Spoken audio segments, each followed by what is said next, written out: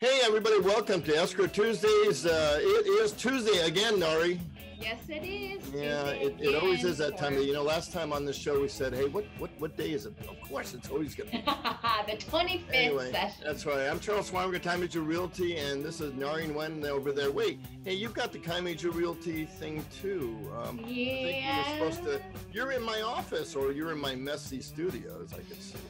All right, right over here is a little Baby Yoda. Of course, he's not Baby Yoda anymore, but he's sipping the Aria Kool-Aid. We'll get to that later. But this week, now, guess who we have today? We have a very special guest. Yeah, so special and so elusive. I mean, we spent hours trying to get hold of this person. She finally showed up. I'm like a ninja. I'm like a ninja. Time zone issues. But we got the amazing and talented and famous Tina Lombard. Welcome to the show, Tina. Hello. Thanks for having me. Yeah, so tell us about Tina. I know you're kind of hanging out with Denver Dylan there in the great state. But tell us a little bit more about yourself. Okay, well, I have been in the pleasure of being with Aria Denver for the last 4 years since Dylan started. Previous to that, I'm from Seattle. I've been in Seattle most of my career. I've been doing this for about 29 years. And so when I left Seattle and I was part of Aria, I came here, and naturally when Dylan started up, I joined. And so I love it. Been doing mortgages for 29 years. Started when I was 8 years old. So, 8 years old. All right. So hey, Tina, let's reel it back to like -9 months and, figure out where Tina came from. I like your style. I like the way you do math. You're a math genius. That's right. So what I do, calculate though, that gestation period. I do about chickens. They take only 21 days. Lucky them. Right. So I have, I've been doing mortgages. I've been working for the bank. I started out as a stockbroker young in life and didn't want to do that. So got into banking and excelled. I was like the #1 loan officer at US Bank in 5 states for a long time. And then finally somebody said, hey, why don't you jump over into mortgages? I thought, okay. So I went and I just took it with a passion. I've been doing home loans. I sat in banks. I also sat in real estate offices for years. So this isn't happening while you're only like 1 or 2 years old and you're in grade. Imagine that. They have an infant program that is specialized for interns, the very specially smart. But I mean, were you always in Seattle or Denver? Did you come from a different country? Give us a little background on, Well, no, I eat like I'm from a different country because I eat everything, right? But I was born and raised in Air Force brat. So my father was from New Orleans and he met my mother in the Philippines. Oh, wow. And he was in the Air Force. We were stationed in California where I was born, in Palo Alto. Wow. And then we moved to Nebraska, Guam. We lived in the Philippines. And then we moved back to Seattle where my father, his family was at. And he retired there. So I grew up as a native in Seattle for quite some time. I did a lot in the Filipino community. I do a lot of music. I started in a rock and roll band, Charles. Right. Oh, yeah, we gotta hear her. You're on YouTube, and they pick some guy that's like 6 inches shorter than you to be the lead singer of Journey. What happened there? What is going on? Right? I still have a petition going on for me to still, get up there and do the whole Steve Perry thing. But so we did the Foreigners, we did the Heart, we did Toto, and then we did R&B and SOS, all that fun stuff. So I did music. Then when I went to college, I got into the University of Washington. I was on the dean's list the first year, which is surprising because most of my high school life I wasn't in school. I was skipping. I was in the band room playing rock guitar. But I finally, I went to college and I actually paid my way through college singing in my uncle's band. We sang at the top of the Hilton. I think it was just amazing. And so I was able to pay for all my college cash. I didn't have to take out student loans, and I just partied, Monday through Saturday at the top of the Hilton and got paid Ooga amounts of money. And I was able to graduate with business administration. And, after that, I started doing music, but I got married and had kids, and I started doing music in the church. And I had a lot of gospel choirs. Shout out to Immaculate Church in Seattle. Did you say gossip choirs or gospel choirs? You know what? Gossip / gospel choirs. I think it's one and the same. That's a one and the same. So you know what? I'm liking Charles more and more because this man is intuitive, psychic. Yes, gossip choirs. And but yeah, so I did that for quite some time. I was a music director in different places, but I also had the opportunity. I was Miss Filipino Community in Seattle, something crazy. and at a very young age. And I sang I can see that. at the parties. Oh yeah. Yeah, I sang I at can all, see you know, that. the weddings and everything I sang. So I was notable. And then people actually asked me to do a television show. So I started hosting a Filipino television show, and it was the #1 television public access TV show in Washington State. Was it in English or was it in Tagalog? No, it was in English. Filipinos speak 527 dialects. That is true, including Visaya. Okay. Visaya, Ilocano, Tagalog. I mean, and all these little variations. Right. But they all will speak English and write English better than any English professor. Right. So I got away with, you know, meeting movie stars and council people and famous singers and from all around the world. Sharon Cuneta, Jackie Panora, all these crazy. What about, did you ever meet Kula Desma? No, I didn't. I think I was before that time. Hey. Dates, but I was 12 at the time. But it was just a different date.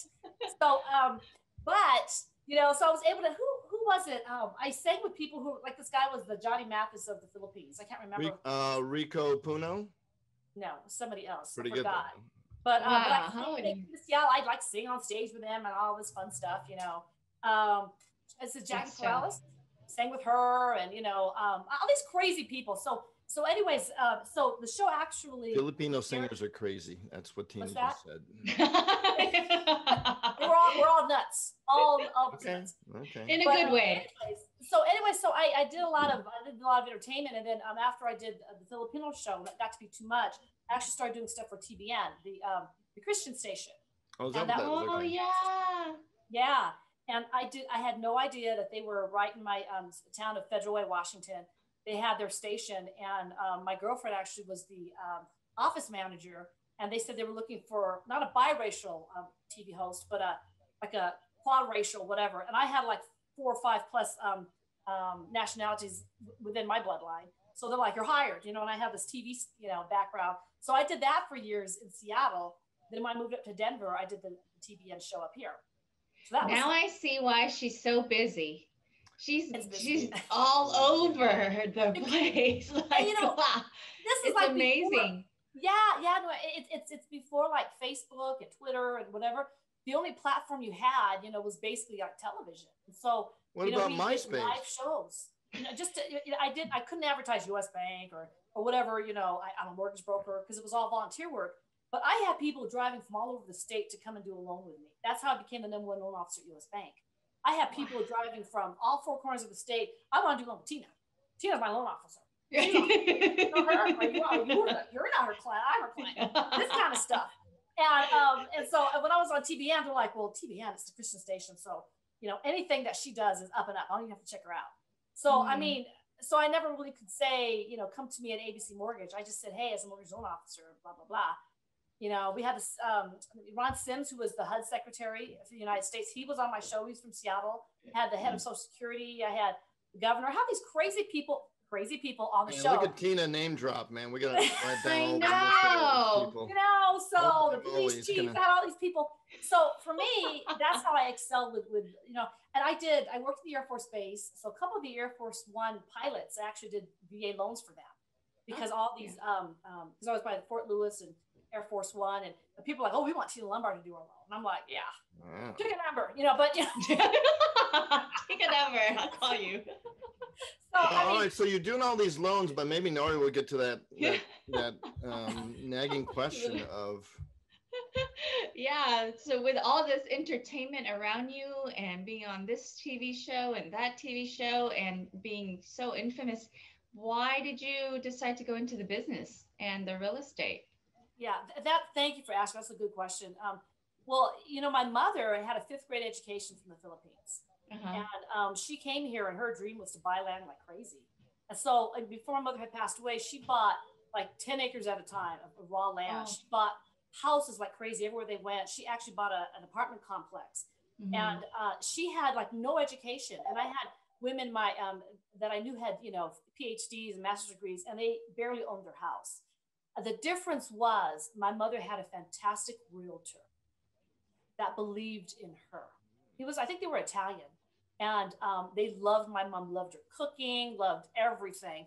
And they formed a friendship. And the difference between my mother and women who had careers in education is that she had a good realtor that believed in her. And when a deal came up, he said, Dolores, buy this house. You know, let's flip this happen. It's a HUD home.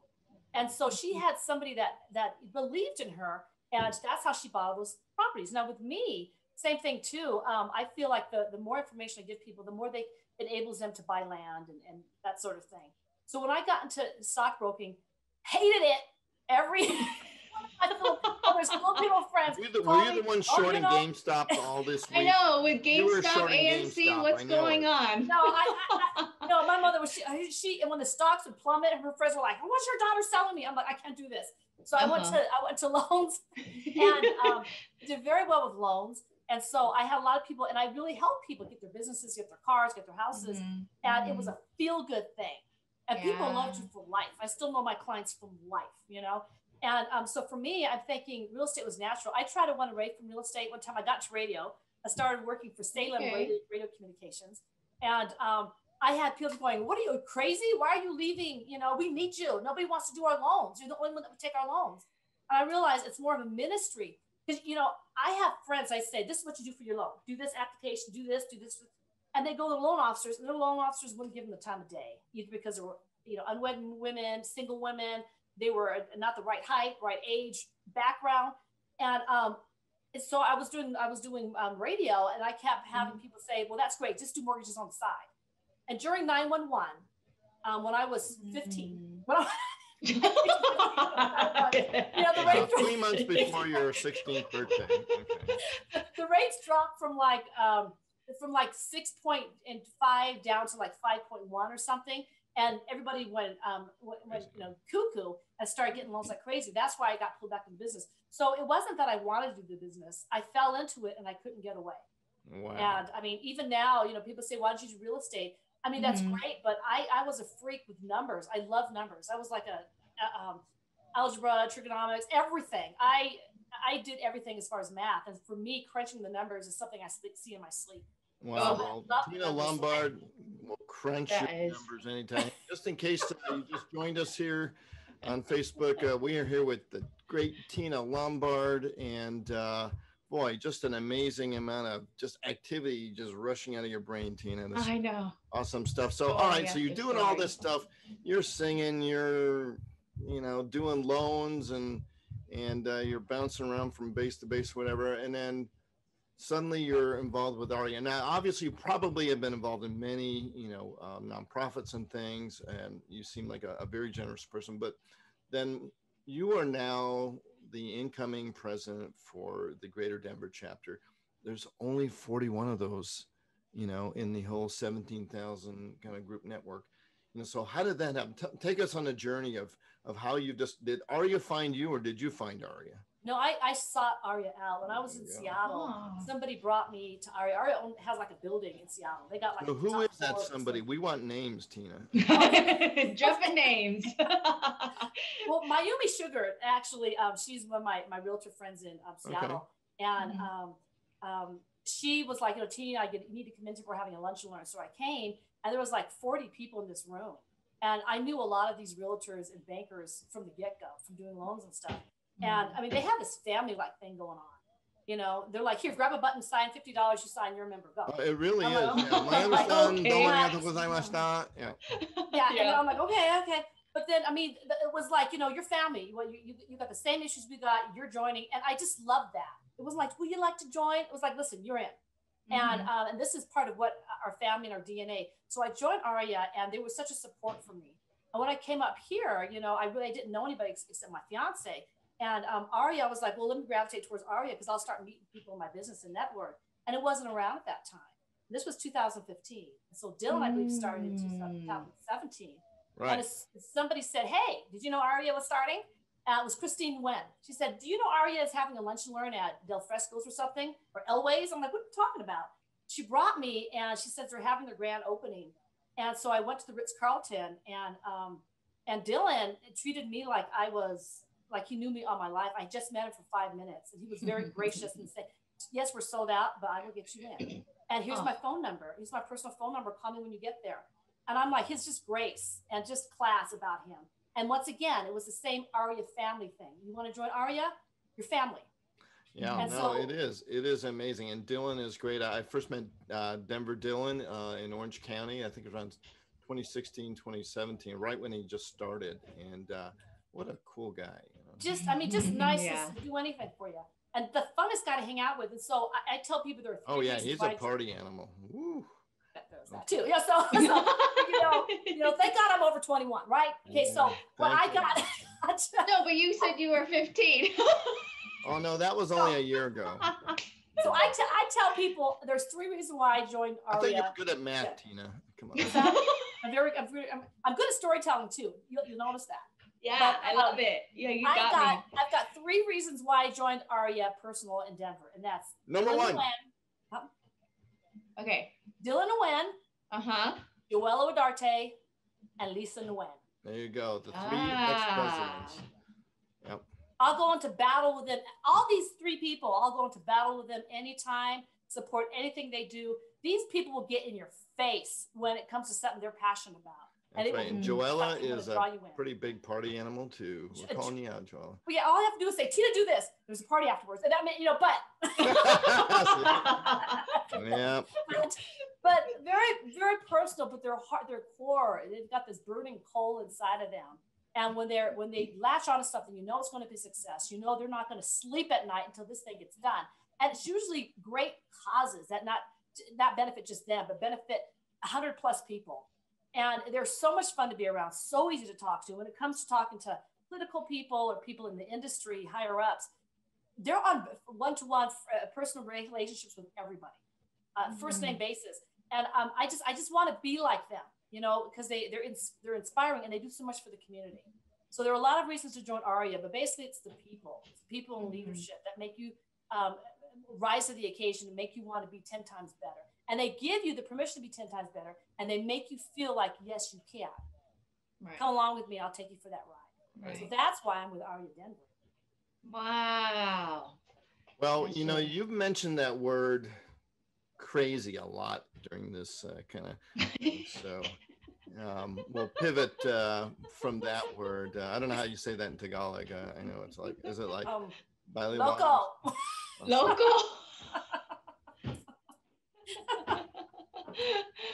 I want to stop right there. The rest was all dirty words, but yeah. Oh boy. Okay, so we have all the crazy stories. Yes, and we have another crazy story that maybe you would like to share.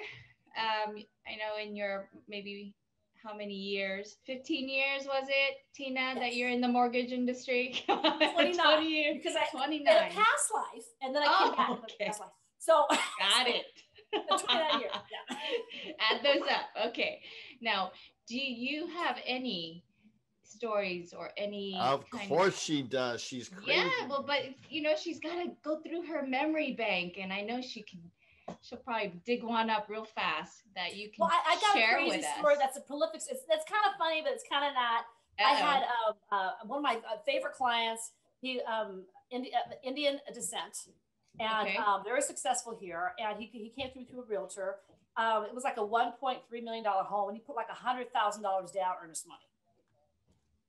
Great. Okay, that's great. Mm-hmm. Well, the listing agent, her best friend was a lender, and her best friend lost the deal, and I got the deal. So this woman was in the same real estate office I was in, this listing agent, and she came by my office every day. She said, "If you do not close on time, I'm going to snatch that $100,000." She can't say that.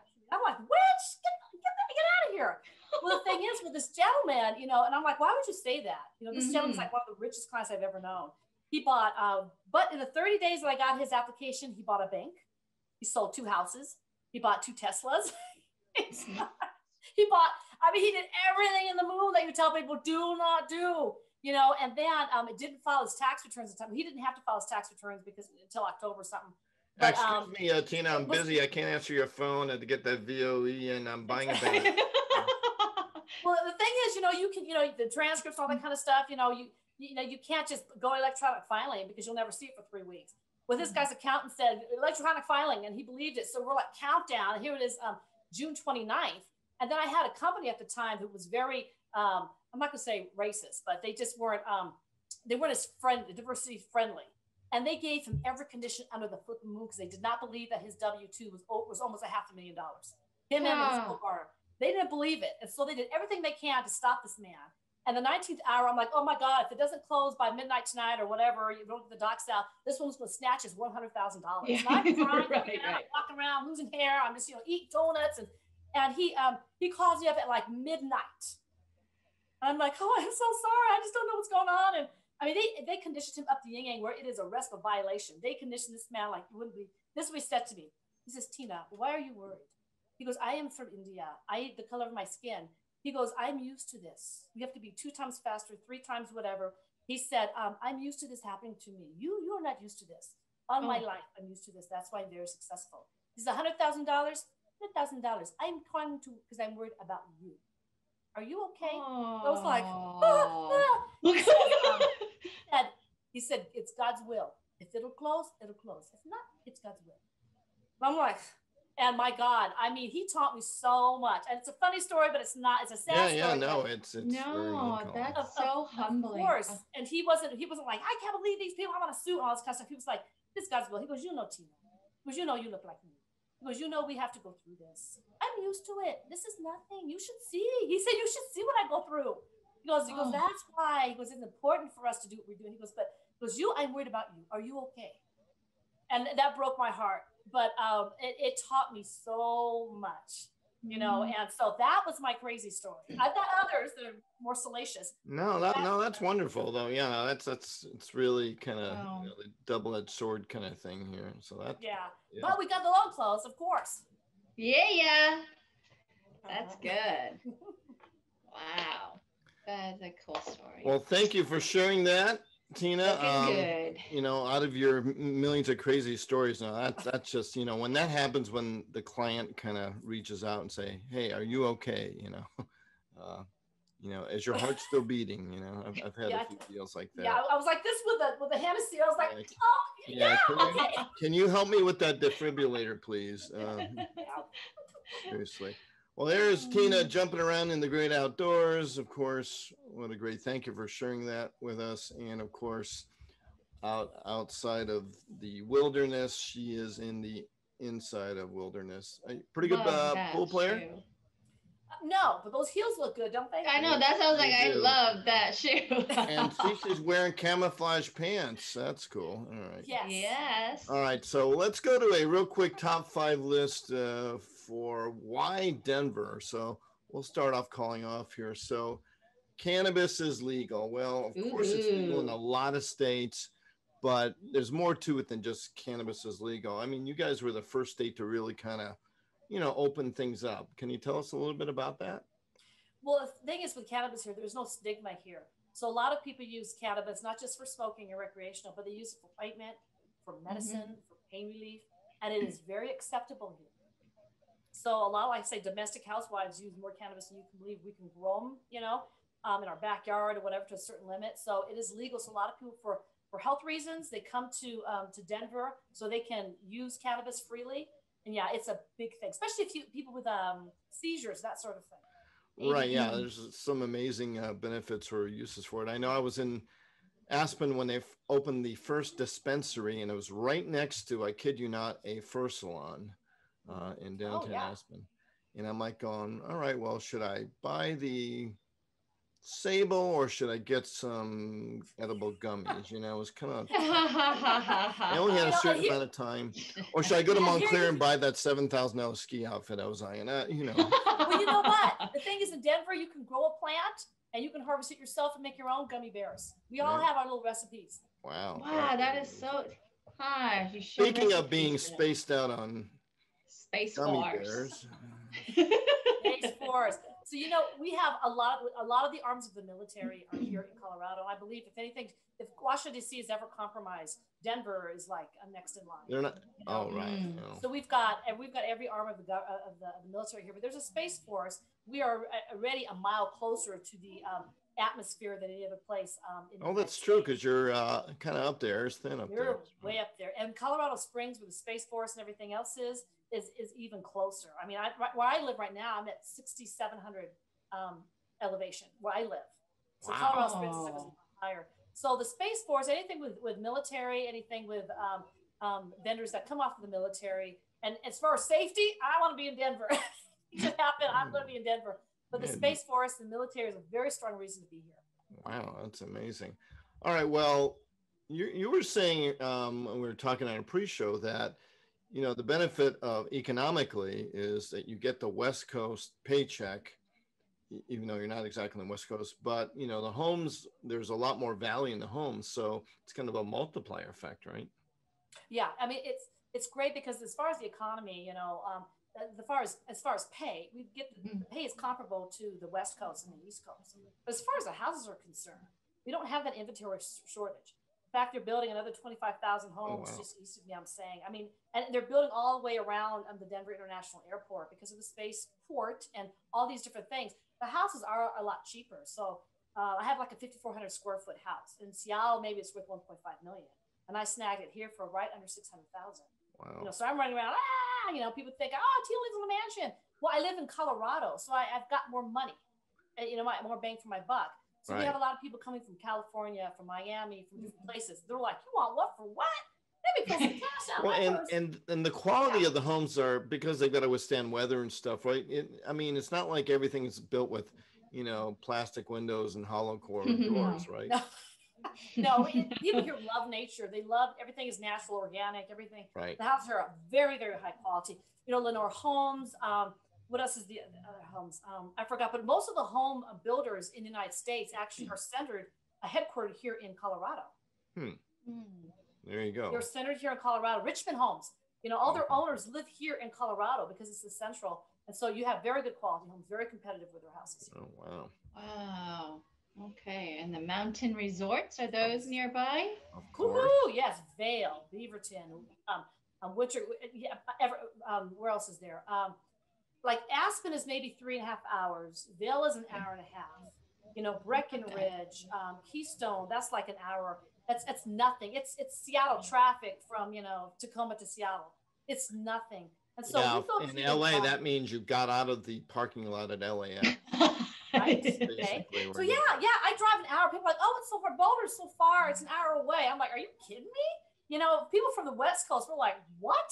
You can get to Boulder and go hiking. I'm going to go to Boulder tomorrow, go hiking and go up and down. And Vail is like an hour and a half away. So these resorts are very, very close. And, you know, I went to Breckenridge a couple of weeks ago, went skiing, you know, and it's such an easy drive. So that's a very good reason. If you're into outdoor recreation, So, but it also has I guess you guys have a high tech side, right? It's not just all about nature and whatever.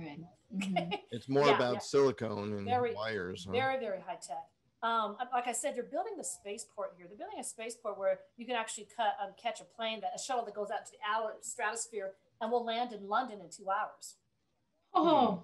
Okay. So we're very, very high tech. And so if you look under spaceport, you'll see they're building that down DIA. But you've got the Amazons, you've got the Googles, you've got the VA hospital here.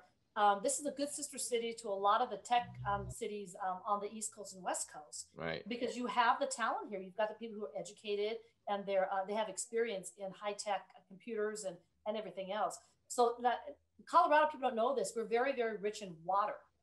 And so there's a 150-year covenant with California where we actually give water to California. Right. So we're very, very rich as far as resources. So Colorado is a very rich state. And so as far as technology with the military, so on and so forth, with the spaceport and the Space Force and the military, we've got to be high tech. So there's a lot of talent here. So if a high tech company wants to hire a workforce, they can come to Denver and find it like that.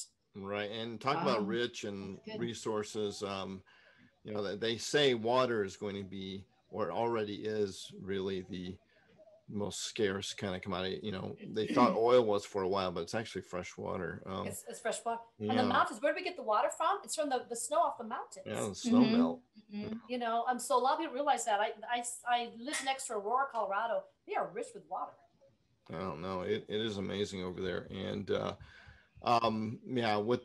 but then you've got the high tech, and then you've got more liberal kind of rules and laws and things. So what a great place. I know. Well, we got the yin and the yang. We got the yin and we got the yang. It's funny because, you know, in Seattle, you know, nobody has guns or anything. It's just whatever. And here, everybody's slinging a gun. and it's just kind of like the Wild Wild West. But you've got people who it's like Texas with mountains, right? It's like,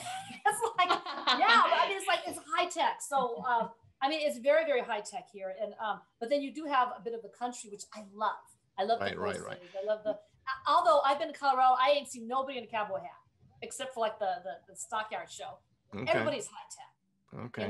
Downtown Denver is very, very high tech. But then boom, you go to Colorado Springs, you got nature, you got waterfalls, you got hiking, you got horses. People here where I live have horses in their backyard. That right? Instead of firing up the Camry, they fire up the Paladin. Yeah, I got the Camaro, but then we got the Camaro. Then we got, but we've got coyotes in the back. People will see mountain lions. People will see elk. They'll see deer in their backyard. But then you're driving down the street and it's an urban, suburban area, So if you like the outdoors, you have a high-tech job, Colorado is a perfect marriage. It really is. Wow. Well, thank you very much for that. By the way, besides Tina Lombard here on our show, we have a few new guests. But before we go and disclose who our next guests are, we always have a special segment for our guests. Usually a little bit of a surprise, even do a surprise in Narhee sometimes. So, are you ready, Tina? I can't be more ready than that. All right, here we go. Here we go. It's Tina Lombard's Gun Show. All right. We are in Cameo for the support. guns of Tina Lombard, and of course, we were just kidding. But those are my real estate friends. Those are my real estate friends. Come through with it. Wow. So we're going to go through Tina Lombard's top Denver ski resorts. Tina is basically a ski bum in disguise. Does loans, but she's probably on the slopes here. So I know I've had the pleasure of hanging out over there. So we'll kind of throw this out there, kind of jumbled up the order. But all these ski resorts kind of look the same. They're so beautiful. Yeah. Right? So they're all white mountains. So this one is Aspen Snowmass. As you know, it's like 4 mountains together, right? It is amazing. Snowmass is the largest one. And I remember taking a run from all the way to the top down to the bottom, and it takes 45 minutes. And man, your legs are shot by the time. Oh, that's nice. And the snow, Tina, is like, it might not be as powdery as Utah, but it's pretty close, right? It's pretty dry. It's really nice. It's not like Sierra cement that we have down here. That's actually Aspen Mountain, or that might be the Highlands. And then, of course, that one you were just talking about, that's Breckenridge. It's got, I guess, a little old town there. Sorry, the order's all messed up. That might be Beaver Creek or Breckenridge. That might be Breck. I can't remember. It's a little too flat for Breck. Yeah, that one is definitely Beaver Creek. And what do they serve at 3 p.m. every day at Beaver Creek? I don't know, caviar. What is it? Cookies, remember? Chocolate. Oh, okay. Well, right. I know that Beaverton is where the billionaires go to get away from the millionaires. Right. Yeah. It is an amazing resort, and they host, the World Cup skiing events and stuff. I'm telling you, the amount of wealth that congregates in Aspen between, like Christmas and New Year's is amazing. You go to the airport at Aspen, there's not a single tail number on any of those jets that even have an N in front of it, which denotes it's from the United States. It's all over. Russia. Yeah, it's funny because when you go to Aspen, usually you go to shopping malls, there's parking lots. Go to Aspen, there are plane parking lots. There's parking lots for planes, private jets. Yeah, it's absolutely amazing. Crazy. Now, there is Vail and Breck. Vail is not quite in Aspen. It's a little bit before then, and it's got its own kind of crazy younger culture thing. But Denver, Dylan, you better have an event in Aspen, or you better have an event, Tina, really soon. Yeah. There, some sort of a mini summit. We just got to get out there and do something. We are hoping actually to have a GLS, or the Greater Global Luxury Summit in Aspen. And every time Denver's on an event, I'm going Aspen. Well, you know what, Charles? Let's make that happen. It's going to happen. It is going to happen. Let's make it happen, because we can get with the ski resorts. I think a couple of people on our board have timeshares up there, or they know the promo people for timeshares. No, it's possible. I think the biggest tough thing is to get people from Denver Airport. If you flew them all in Aspen Airport, it costs an arm and a leg. So it's that 3.5 hour to get you there. get a party bus. No, let me tell you, the whole time up there, it's so beautiful. It's not 3 hours driving in the desert. Yeah. It's like 3 hours, like, oh my God, it's beautiful.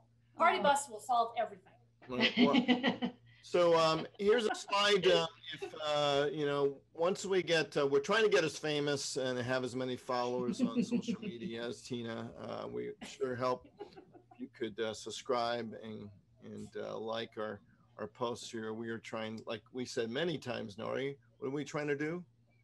Get to 1 million followers. That's right. We are about how many followers short of 1 million? 1 million. That's right. Now we're getting close there. All right. We need to work on that. All right. Well, Tina, upcoming actually is a few of your other up and coming leaders that are incoming presidents that got Cindy Tran at LA Coastal. She's up next week.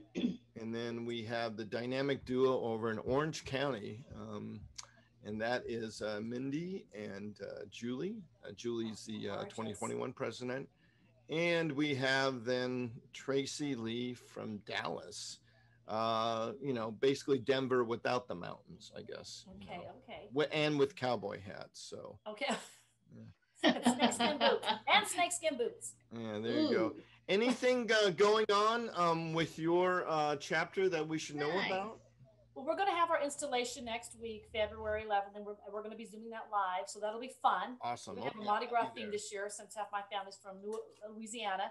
Right. And then we're having our first homebuyer seminar, and that's going to be on March 11th. And it's going to be a little twist on the homebuyer seminar. We're going to do a Zoom link, but it involves rooms and different things. But anyways, we're doing that. All right, so first-time home buyer for a beautiful ski in, ski out place in the Aspen Highlands for only like $30 million. Mountain properties. Yeah, we're going to talk about mountain properties and that sort of thing. But yeah, so that'll be March 3rd. So we would like to invite everybody to that. All right. March 3rd. All right. All right. Mark your calendars. It's going to be great. And we just can't look forward. We can't wait to, experience your leadership there in Denver. And man, you're fun. Well, you guys are fun. Thanks for having this. And thanks for having me on the show. You guys are just, energy. And I will help you get to that 1 million. Yeah. Click.